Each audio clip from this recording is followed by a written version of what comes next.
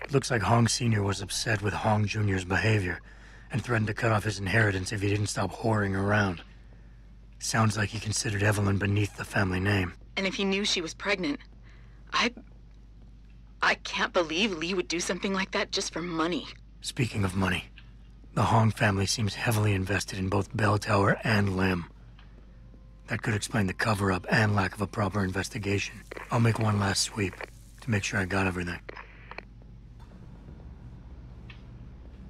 Malik, I found a baseball bat, but it looks clean. Almost like it's been washed recently. Maybe Lee washed Evelyn's blood off of it. That's what I'm thinking. But I'm not sure it could inflict the type of laceration she had. Okay, I think that's it. I'm heading to the Hive now. I doubt we'll find anything else in here without calling in a forensics team. Sounds good. Alright. Wygon District. Thank you. It's the Hive. They like me there. Well, not really, I think, but... Oh, hey. This needs to be hacked. Obviously.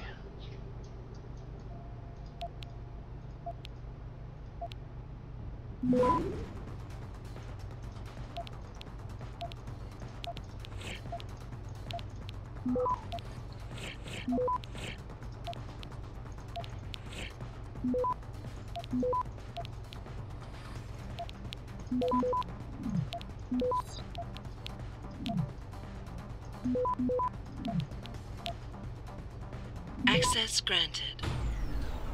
Hehehe, grey hat. Trank. Gun.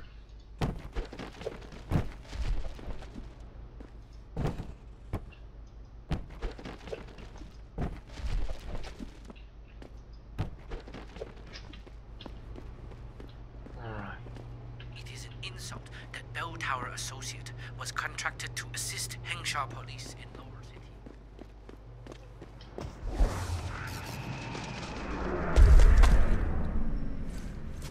Just wanted to do that because it looks cool. I mean, it's completely useless in this case, but it looks cool. Can I tell you? It's nice jumping out shit.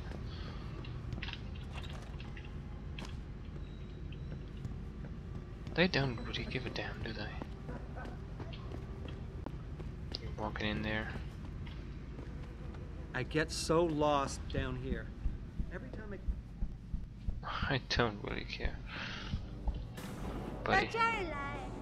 Here, everything for good price.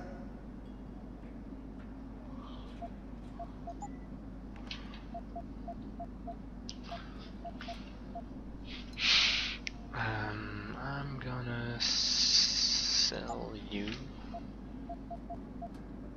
Gonna keep that. Gonna get rid of you. You make me poor. Deal with you no fun. Is this the office? No, it's not the office. Alright, whatever. Let's focus on our real business here, which is Evelyn. Or stuff. I think I'm gonna buy that Peps gun though down there before I activate that plot mission.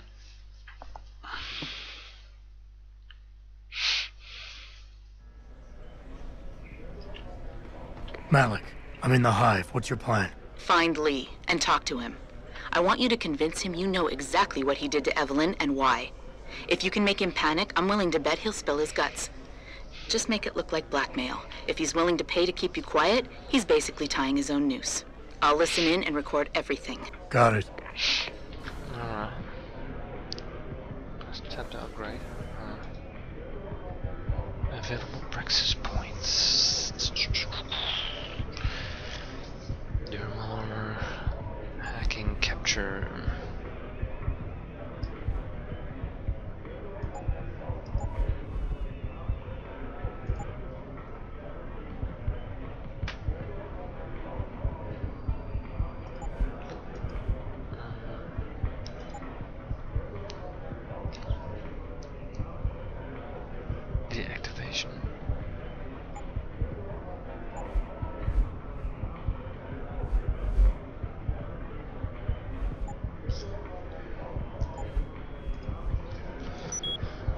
go.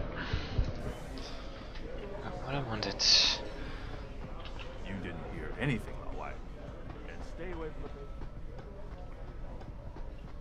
the... I already, I'm busy. Ask the bartender if you need something. Okay, who's here now? It's a Tom. Wow.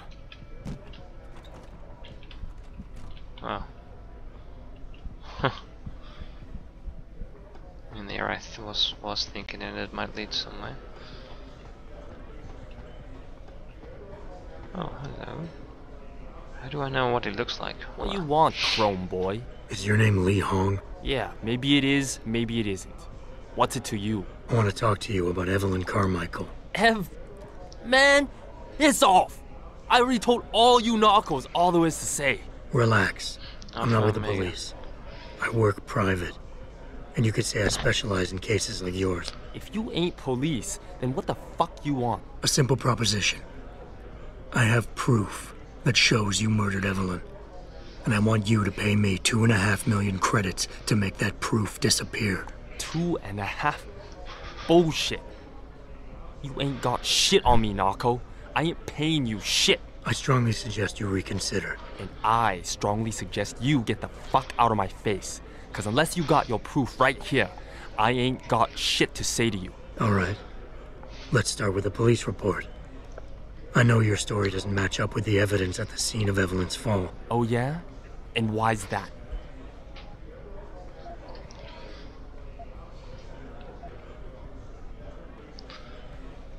Because the police report itself was falsified. Why else would that be, if not to cover up a weak alibi? Man, you gotta be kidding me. That's some weak-ass shit right there. Not only does the evidence not add up, but neither does your testimony. You lied about why Evelyn fell down the stairs in the first place.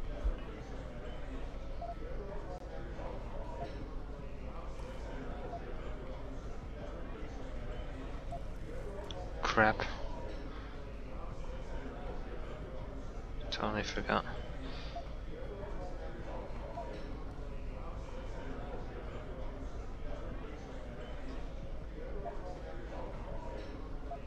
Damn it.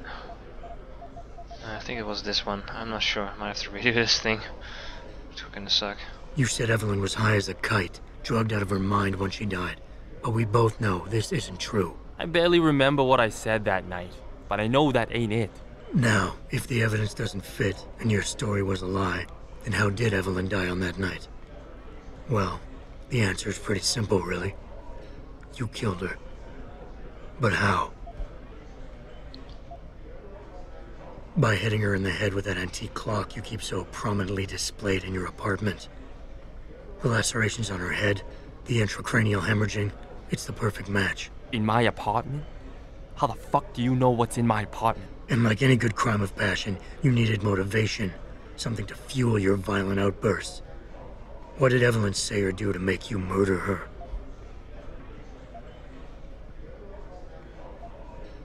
She told you she was pregnant, and you panicked. Faced with the prospect of losing your easy way of life, you struck out at her in anger. How? That's impossible. But now the final piece of the puzzle. Why was Evelyn's death never considered a murder investigation? Because your family, one of the wealthiest and most influential families in Shanghai, covered it up. But whose silence did they buy?